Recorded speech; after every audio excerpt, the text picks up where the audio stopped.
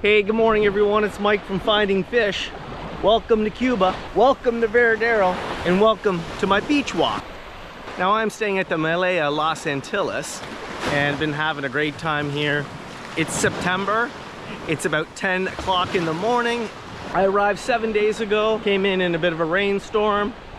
The weather's been absolutely phenomenal the entire time. Last night a storm did set in just before dinner time, but then went away. I think we lost power for a bit because of the severity of the storm, but everyone made through. Not one complainer, not one complaint. Cell phones everywhere with the lights on, and we just kept going.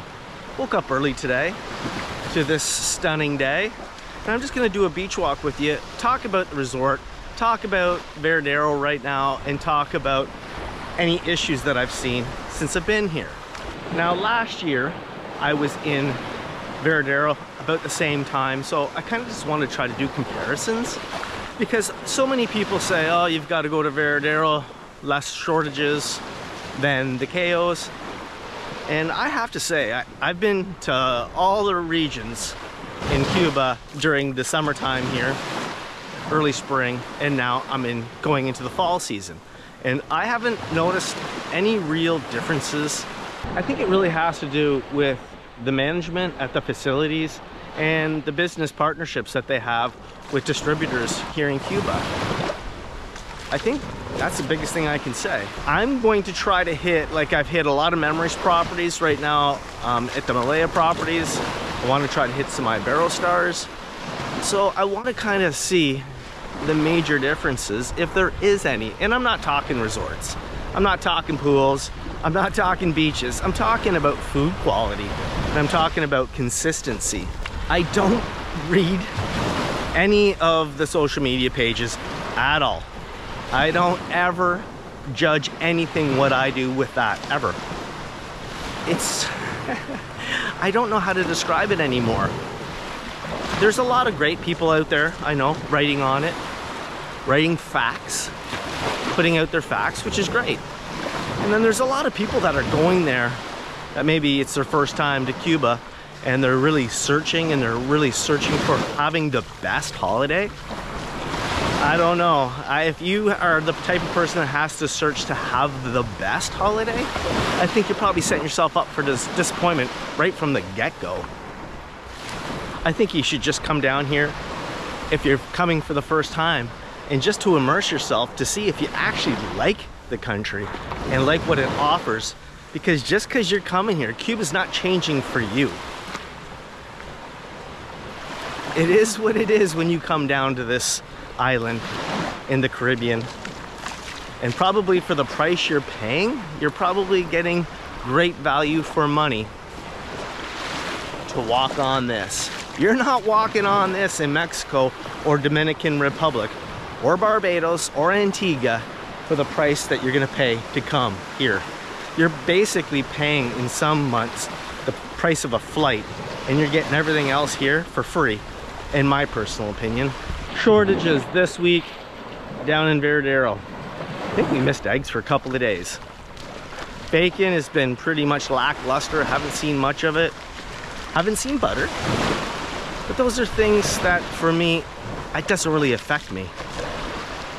I haven't seen any nuts down here. We've had avocado, I think, every day.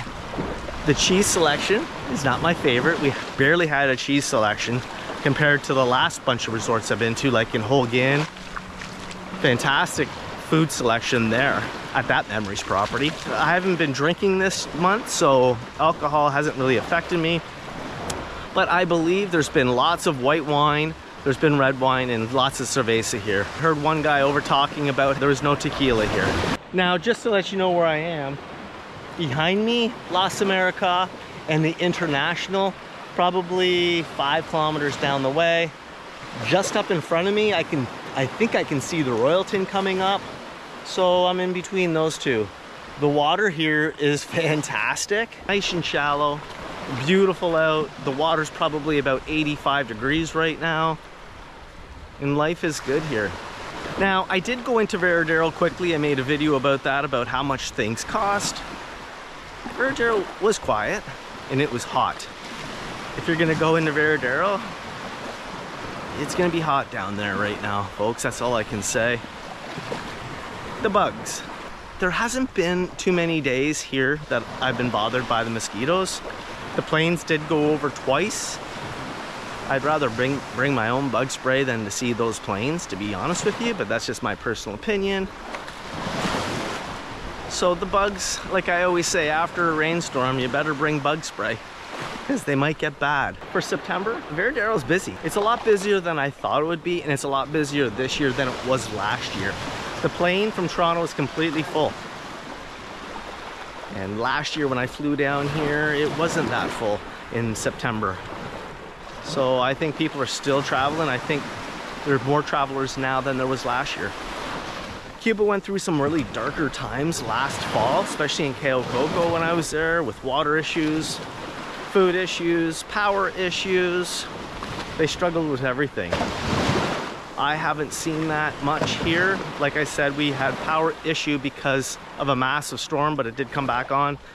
I've had water the entire time. I'm on the 5th floor. I've had lots of water pressure and lots of hot water. Lots of water, bottled water in my room. I haven't really been deprived of absolutely anything here.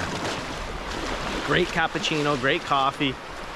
So if you are contemplating coming down here in September, the reason I come down in September is I'm usually gonna get a fantastic deal, especially when the kids go back into school. So for me, it's great value for money. I get to go to resorts that maybe are probably gonna be a lot more expensive in the mid to high season. So I get to come and check resorts out at a fraction of the price and see if it's really good for me, like to kind of pick all the resorts that I like for later on in the future, for when my wife and I come back when she's on holidays. The food's not that bad. That's the top talk of Cuba. It's about the food. I've tried to make all the videos telling people that should not be your #1 choice when you're getting on a plane to come to this country. If it is, you're probably coming to the wrong country. Obviously, you're not coming to Cuba for that culinary experience at a $700 for a week price. You should know that. I think the food, for the price that I pay, I can find quality at any buffet at any resort that I go to. But that's just me. One thing about Varadero is I've run into people from Portugal, Germany, Spain, Costa Rica. This place is not a destination for Canadians, but people from all over the world, it's on their bucket list because they're coming to check the beach out.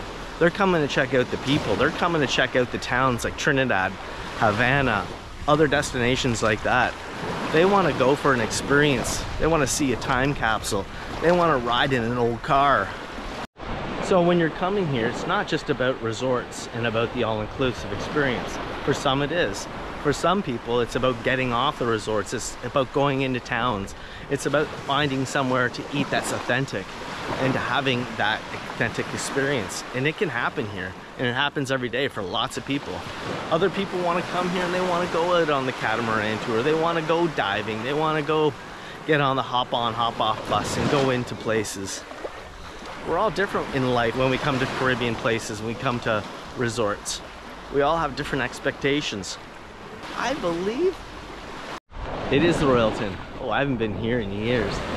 Now, if you are coming here and you're coming in September, October, always check the National Hurricane Center. You want to make sure that there's no great big hurricanes circling around the island. I think when I booked this, I just missed 3 major storms. And Cuba was just lucky and we lucked out. So I got that going for me. Anyway, I'm gonna continue on. I'm probably gonna see how far I can go. I'm just gonna enjoy my day. Hey, if you're coming down here, you're coming to Varadero, you're probably gonna have a fantastic time. Regardless of what happens with the food, the weather, the beach is never changing, that sky's never changing, the watercolor's never gonna change. Just change your mindset and you'll have a great time when you get down here. Hey, if you like my channel, like and subscribe, and guess what? See you in the next video.